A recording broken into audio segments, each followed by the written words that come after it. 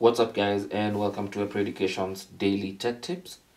In today's tech tip, I'll be showing you how to turn on double tap to wake screen on your Oneplus Nord CE 5G.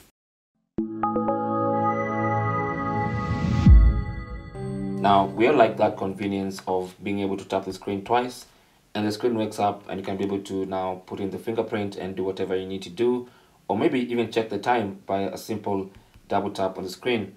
But as you can see, by default, the Oneplus Nord CE 5G does not come with that feature enabled. Now it's capable of that, and all you have to do is turn it on in the settings. So I'm just going to go ahead and unlock my phone. Then go to settings.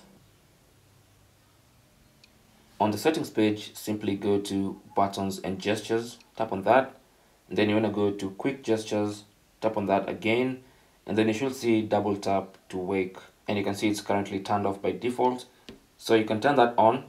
And from now on, when the screen is locked or when the screen is literally sleeping, you can simply double tap on the screen and that will wake up the screen.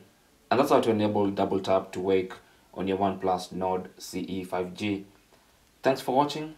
You can leave your comments and questions down below.